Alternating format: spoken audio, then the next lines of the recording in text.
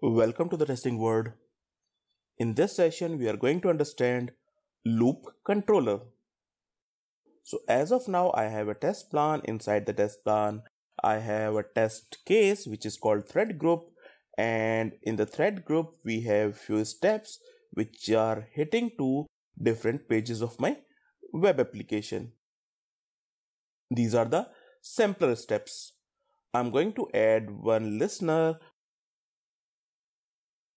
So I'm adding view result tree listener, running it. So here we can see all the steps are executed in an order in which they are placed.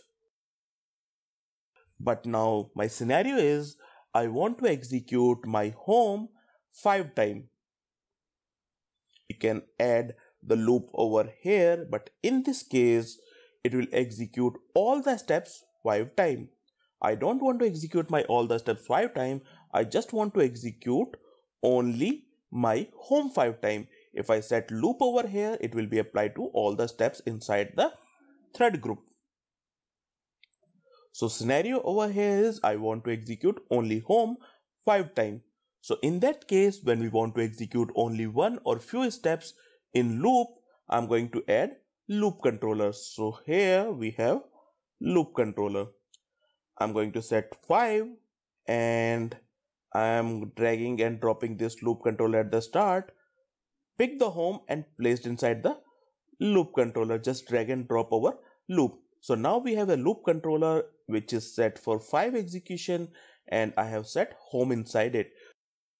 When we execute this, it's going to execute loop controller. Inside the loop we have home, so it will execute home 5 times and then it will execute Unix and SQL step. I clear the result and running it again. So here we see it's executing my home 5 times. One time is getting failed. We can check why it's getting failed. So we can go to the request and response. Server was not able to respond. We can clear the result because it's not our mistake. Server was not able to respond. We can check it again. And here we see it is executing home 5 times and then my Unix and then SQL is executed. So whenever we want to execute complete test case in the loop, all the steps in the loop, we can set loop over here. But if we want to execute only few steps in the loop, we can use loop controller.